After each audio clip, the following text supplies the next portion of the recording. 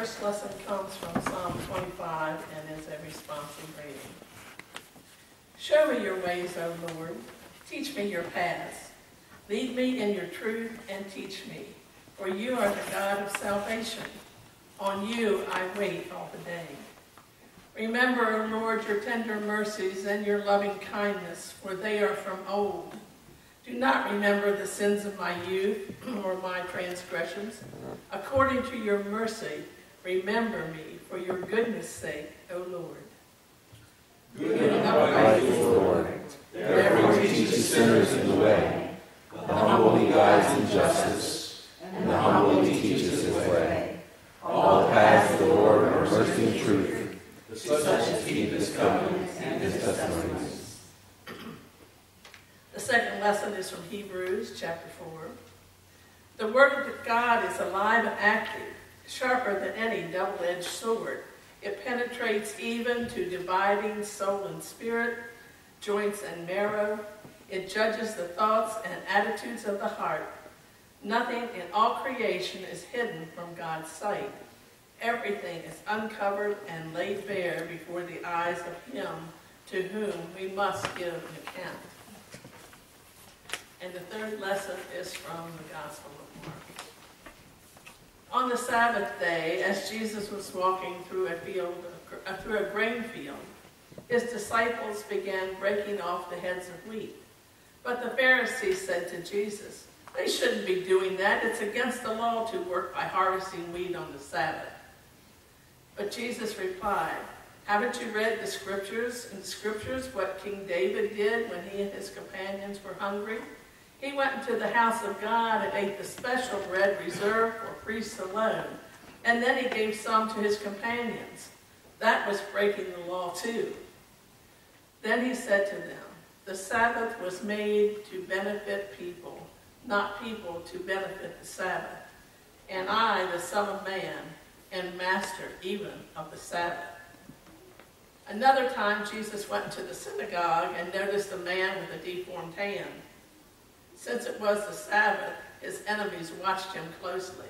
Would he heal the man's hand on the Sabbath? If he did, they planned to condemn him.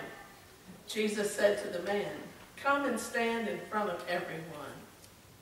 Then he turned to his critics and asked, "Is it good to do good deeds on the Sabbath, or is it a day for doing harm? Is the Sabbath a day to save life or to kill?" But they were silent. Jesus looked around at them with anger. He was grieved at their hardness of heart. Then he said to the man, "Stretch forth your hand." He stretched it out, and it was restored. And the Pharisees went out immediately, and they conspired with the Herodians against Jesus, how to destroy him. The word of the Lord. Thanks be to God.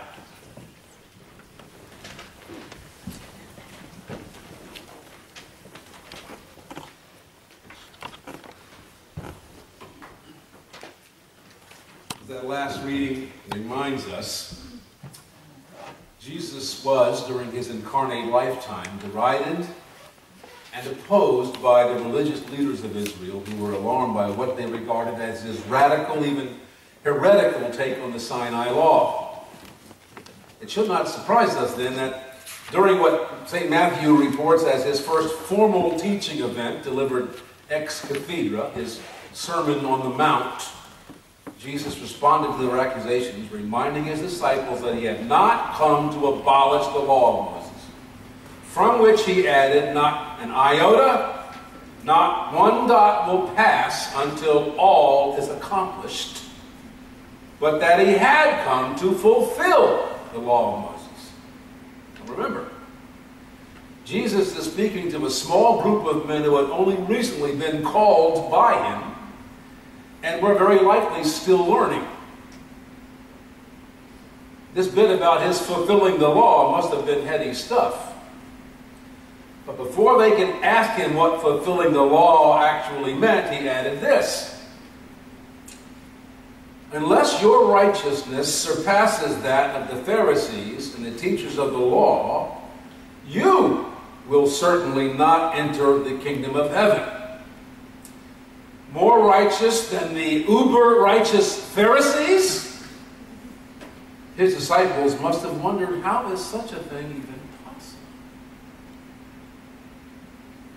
Michael Wilkins, in his commentary, offers this. If the scribes and Pharisees had not gained entrance, what hope was there for anyone else?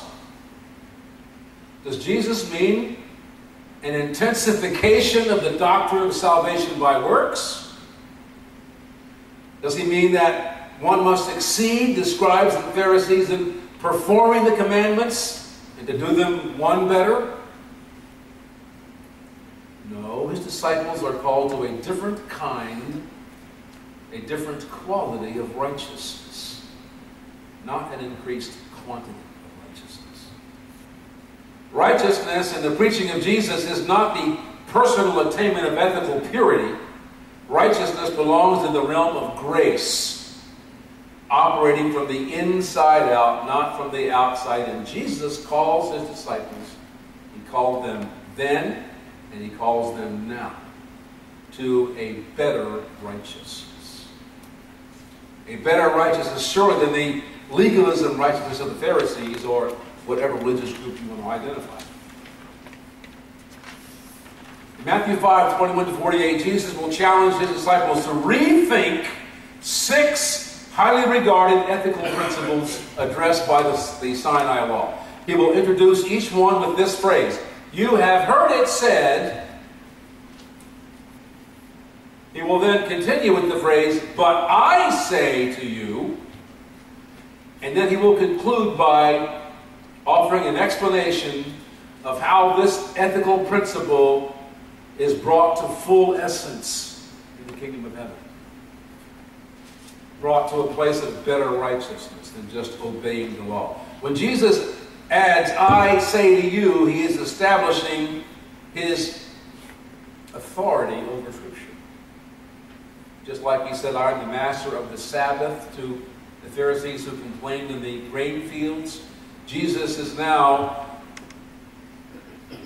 informing an established understanding of a well-known truth.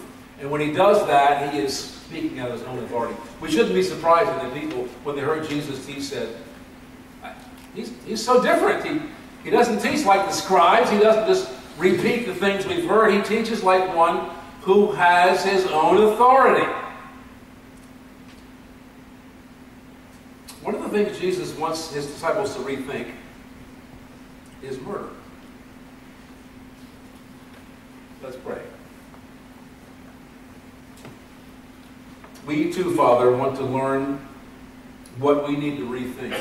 Many of us have our minds made up about far too many things, about far too many people.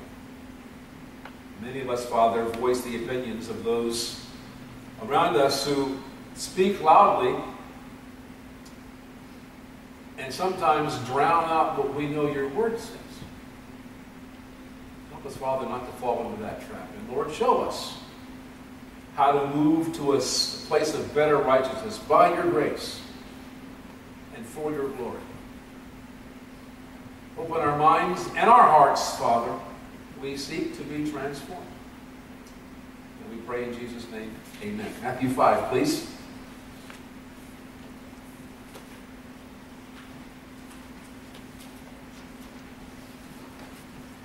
Matthew 5, beginning at verse 21.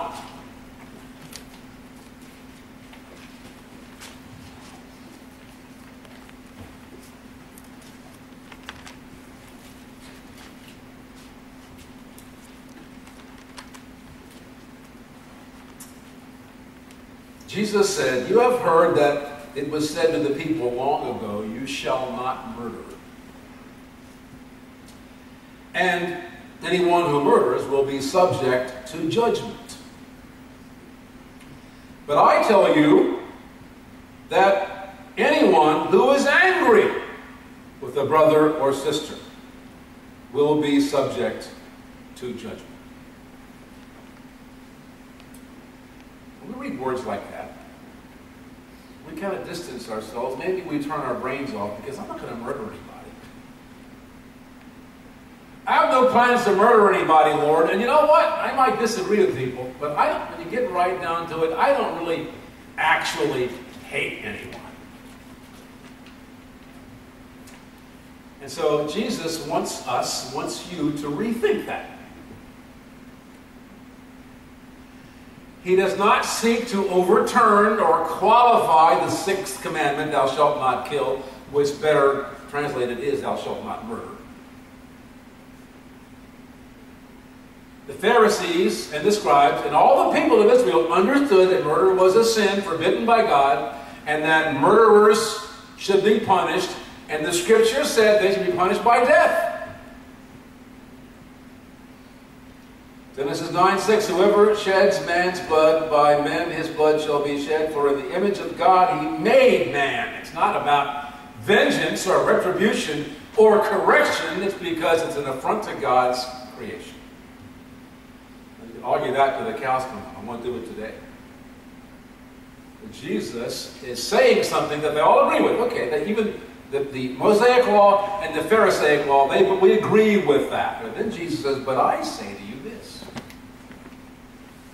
Just because you haven't committed suicide, committed homicide, does not mean that you are obeying God.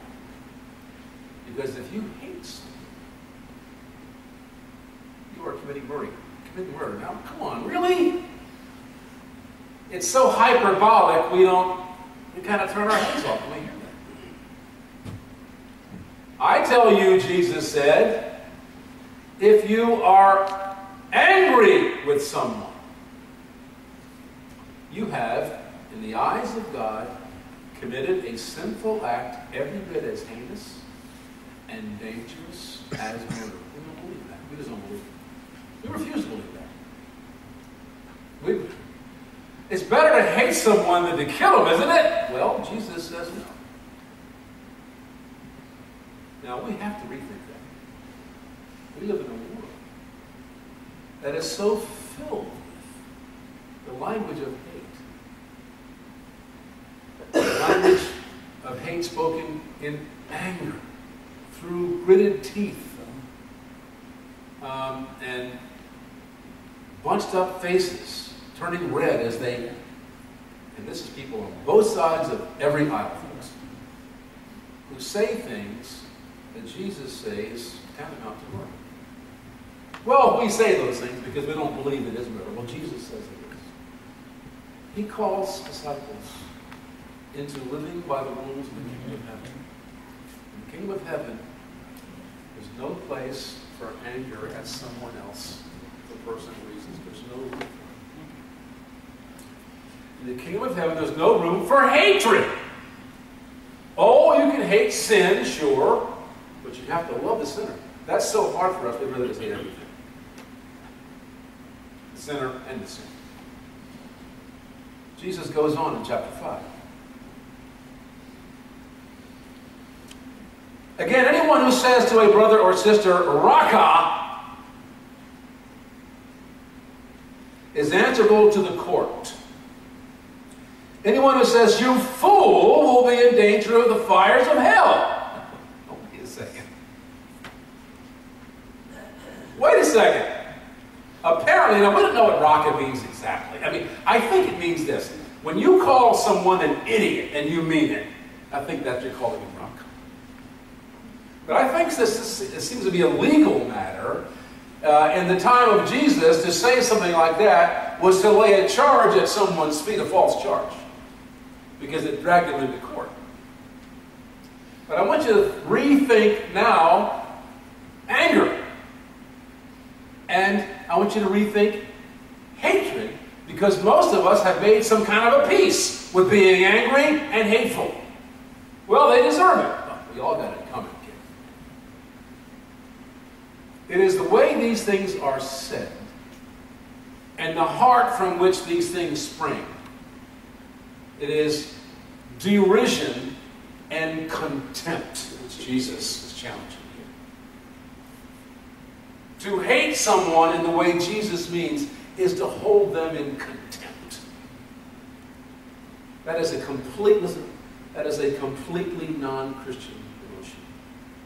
There's no room for contempt in the kingdom. and the TV screens are rife with contempt. Both sides.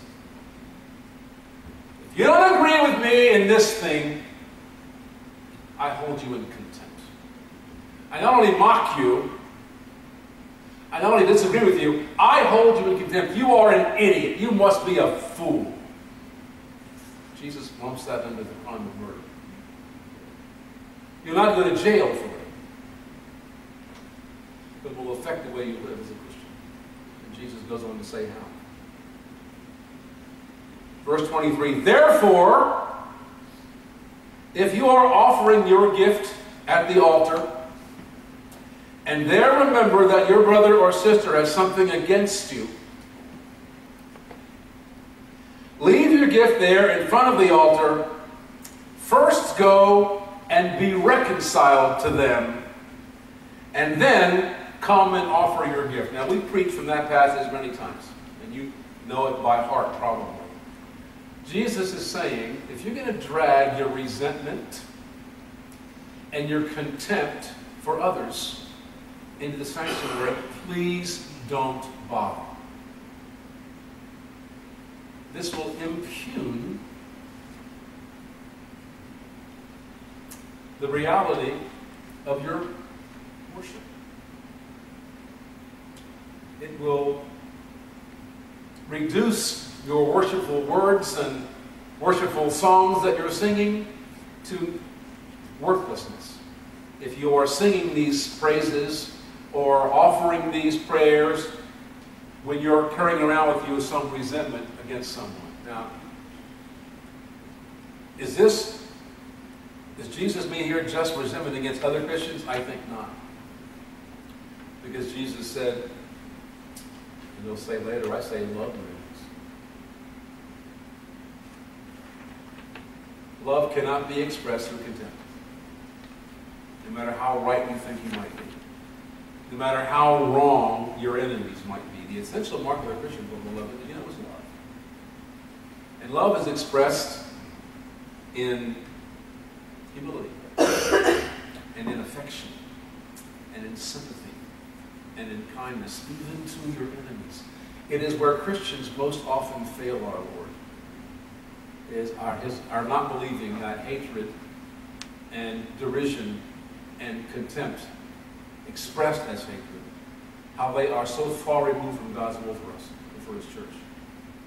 And I've seen pictures, you have too, of Christians, maybe official Christians, seminary grads with degrees, who spout stuff on the TV screen that are so hateful and so contemptuous.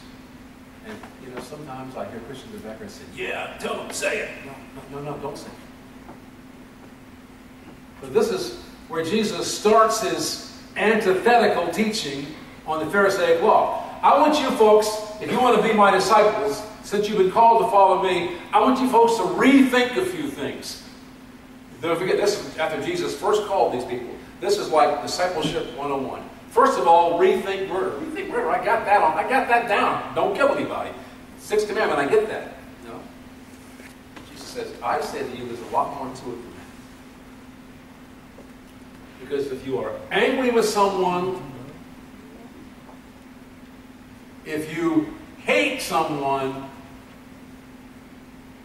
if you are derisive and contemptuous of someone, in the eyes of heaven, you have crossed the line into taking a life. It sounds hard to believe, but that's where Jesus says discipleship begins. Later on, he will say, by this, all men shall know you're my disciples, that you love one another. Now, Jesus lays out another instance. If you come into the sanctuary with murder in your heart,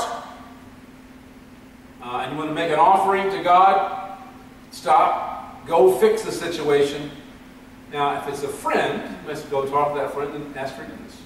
If it's a group that you kind of hate, throw the TV screen, I think you just need to sit in the back pew of the church and pray and ask God's forgiveness. Be reconciled to God in this matter, and then come and bring your gift to the altar. We kind of like to hold on to our contempt. It sort of fuels us. and it is so completely non-Christian. It's the hardest thing. I think Chesterton said the hardest thing God believes is that you matter, everyone matters. I think the hardest thing in the world to believe is that God wants us to love our enemies. Not just to put up with them. Not just to not insult them, but to love them. We'd rather not.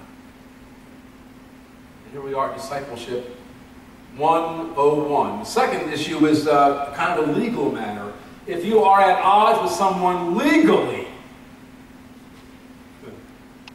I know of Christians who are in this situation also. Well, they're good Christians and they tithe faithfully, but actually they're into this credit card company or into this person for some serious dough. They're way behind. I think Jesus would rather you withhold your tithe check, church, and take care of that first. What he's saying here. Settle with your adversary quickly. Jesus wants those who follow him to look as much like him as possible. To be humble and loving and to get your ducks in a row to the glory of God. Every Christian needs to respond to this teaching with great care. Now what in your agenda right now, I wonder, church, do you have to rethink?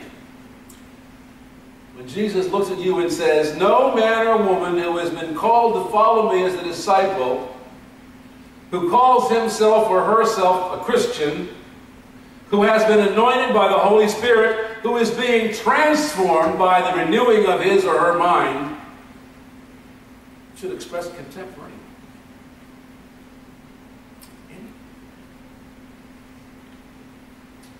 So in Colossians 3, we'll close with this. Colossians 3, I'll read this reflection comment from the notes. Jesus began this lesson by stating something which was equally true under both Mosaic and Pharisaic law. Murder is forbidden. Murderers will be brought to judgment. And that sort of helps us understand the limitation of the law. The law can only dictate punishment. It can only name sin and dictate punishment for that sin. The law cannot change your mind. It cannot change your heart. Only the Holy Spirit can do that. Jesus isn't really teaching a lesson about murder in this text. You probably figured that out already. He's not really talking about murder. What our Lord wants Christians to do is to rethink, to think Christianly about, if you will, anger. And he wants us to rethink anger too. All the way down to its essential components, hatred and contempt. Which, he says, in the eyes of God are sins just as desperate and despicable as the act of murder. These are among the rebellious acts which all Christians have been called by Christ to throw off. Well, gee, I thought Jesus just wanted me to quit smoking or quit drinking. Jesus wants you to tear down the strongholds that have defined you for a long time. Your attitudes, your opinions, your dislike of this or that person. Your attack dog mentality when someone crosses one of your imaginary lines, politically or religiously or socially. And they'll be crossed because the kingdom of heaven is totally unlike the kingdom of man. And so our lines will be crossed continually.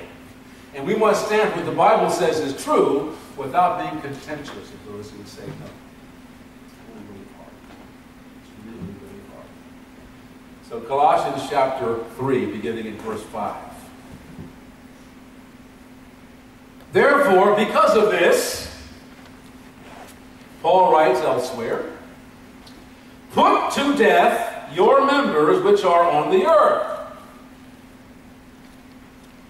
We're familiar with this part. Paul tells us you've got to bring your body into submission to Christ's ownership. You've got to behave yourself. Put to death fornication, uncleanness, passion, evil desire, and covetousness, which is idolatry. Because of these things, the wrath of God is coming upon the sons of disobedience, in which you yourselves once walked when you lived in them way before you became a Christian. Now you yourselves are to put off these. Ready? Make a checklist here. Anger, wrath, blasphemy, filthy language out of your mouth. Do not lie to one another, since you have put off the old man with his deeds, had to put on the new man, who is renewed in knowledge according to the image of him who created. That's why we come to church every Sunday, to be renewed and re-renewed from God's Word. We got to have our excesses addressed and checked every so often. Because we begin to think our righteousness is so holy that it's good. Our anger is so holy that it's good. It is not. And so this is going to require serious work for some of us. The things I despise, I got lined up pretty clearly. And when a certain face shows up on television, yeah, my first response is, oh, great. And you know what? The Lord is saying, what? Lord, show me how to love that person. It's like tremble and shake, chair sitting up.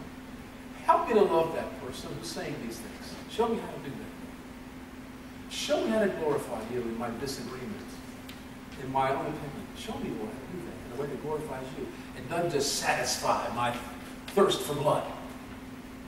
This is where we're going up, folks. And Jesus will take us into 5 more areas that are extremely close to the surface. This is where discipleship begins.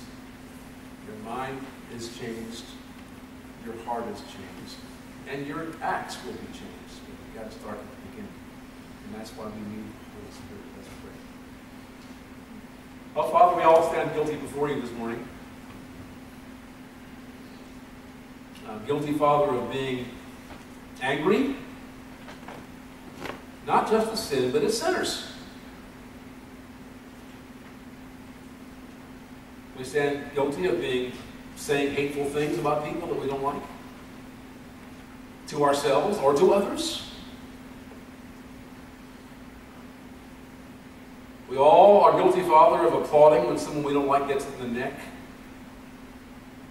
of wishing awful things on bad people. Lord, we're just a mess when it comes to this. You've got us all in your sights here, Father. We're all guilty. We don't want to writhe and grimace, Father. We want to be changed. We want to glorify you in our lives. We say this almost every week.